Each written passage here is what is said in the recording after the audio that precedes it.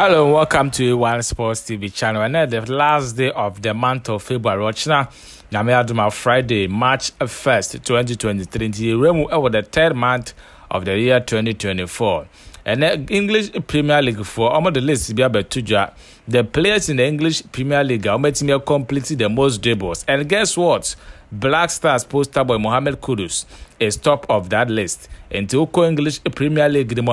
player be anywhere watching and answer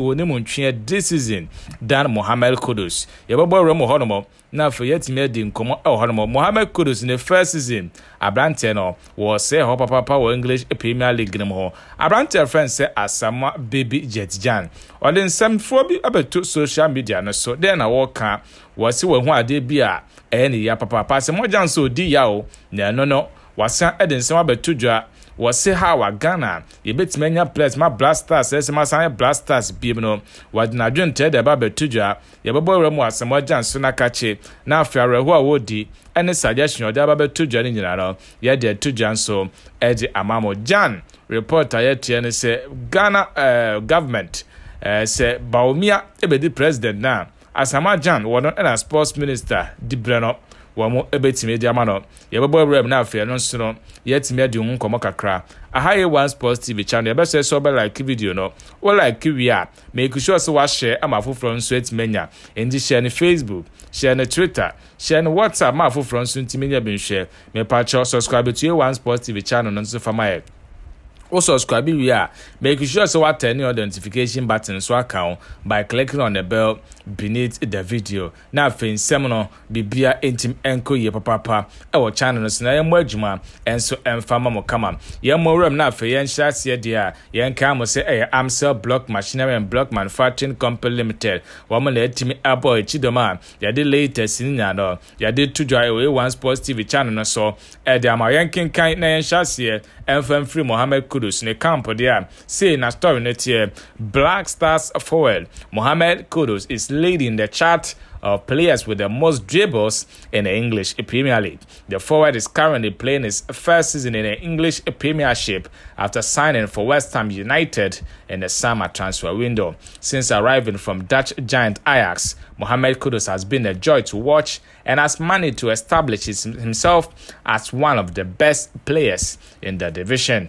Data shared by the official page of the English Premier League on Thursday has shown that the Ghanaian international is leading the chart of players with the most successful dribbles. Inti eban say yentwe yemfa players ni agro yema player bin tanta from nya dia na chese Mohammed Kudus nya womo ka ensa branche no wo bomadin papa ultimo sampa what the defenders say dia agro English Premier League mo inti wo the best dribblers in the English Premier League mo dia tieni Mohammed Kudus wono number 1 wetimia complete 66 dribbles branche no wo bia no ni pobeni kakra no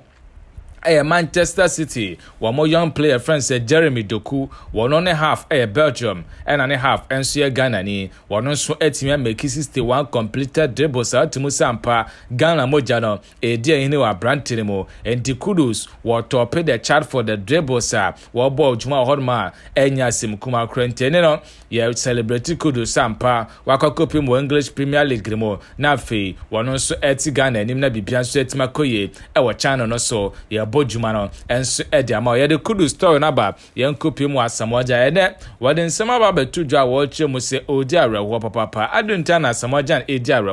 was your starting a football journey as a coast player. Now, coast player, na baby, ball, na Sakura Park, na didn't do Canano Kodan Sumana, Ubenya Sakura Parks, a hold of Betimabo Holmo, was here nay, what the initial dance suman baby, Sakura Park, neither, Nemum de Osiano, a small.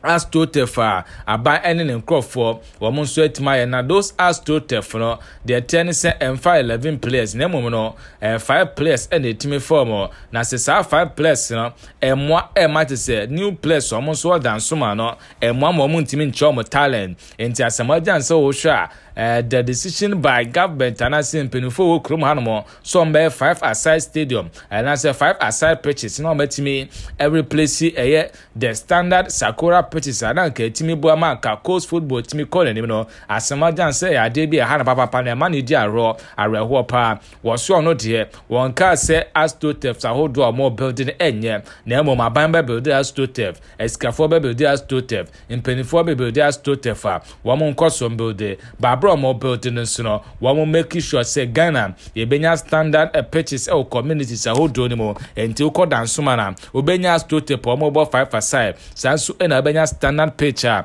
impenifo betimesi akan hono na afi omo mani ball ne bono o makwa kocho mo bo bro hono mo Asamoah Gyan say ye ne sa Blasters enche e betimenya na su player e betimenya bedi pele mu na su player na afi Blasters na se tima be Gyan nanso e ma bibia tima koye enso e de amomo eno e ensema Asamoah Gyan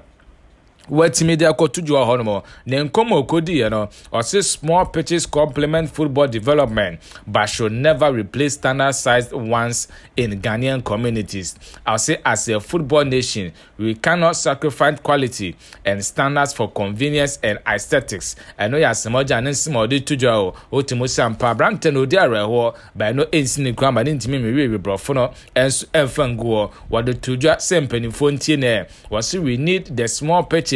as much as the standard size ones, whether with natural or artificial turf for grassroots development within our communities. And to way and some Asamoah Gyan wet me kuruchedi and gunkrata so ye boni dwa enso ediamamo ye ko na before ye be kono ye confirm mamo say ne no Arsenal mo manager ye friend say Mikel Arteta or the babe to just say Thomas Partey na me adom Arsenal for game a Monday ebe woman Sheffield United they kwakopem so abrante Thomas Partey will be part of the Arsenal squad e kwakosi akan. And for the first time in 2024, Thomas Partey will be akai the Arsenal. Yeah, we share Branton will hopefully injuries near the Denny Naro and Manu Subium. Yeah, then update in the BCA corner.